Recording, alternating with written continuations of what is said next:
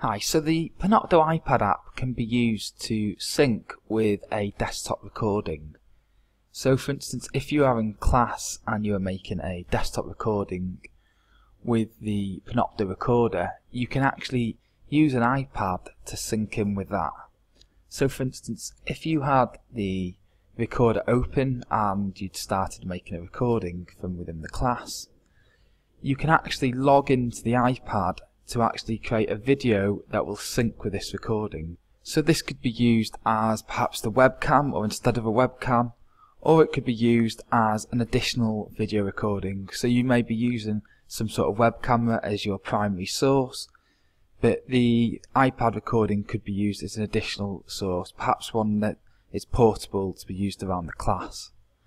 So once you've opened the Panopto recorder and started the recording, you can then go into the iPad app, which is available on the iPad or iPhones, and you'll be able to log in with your LGMU username and password.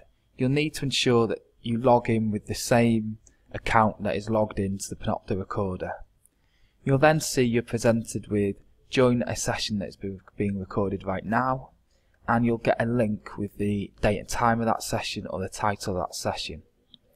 Clicking on that link will then give the option to start recording, and it'll specify which folder and who it is that's recording into that. You can then click on the start recording button, and then you can make a recording. You'll be presented with a video camera that will then allow you to start recording any parts of that session.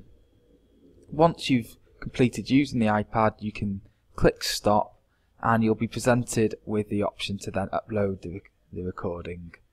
Clicking on upload will then present you with the Panopto upload page, and your video will soon be uploaded to the Panopto server, and this will be synced in with your recording. It is recommended just to check that the iPad video has synced exactly with your recording. If it hasn't, you are able to make a couple of tweaks to this.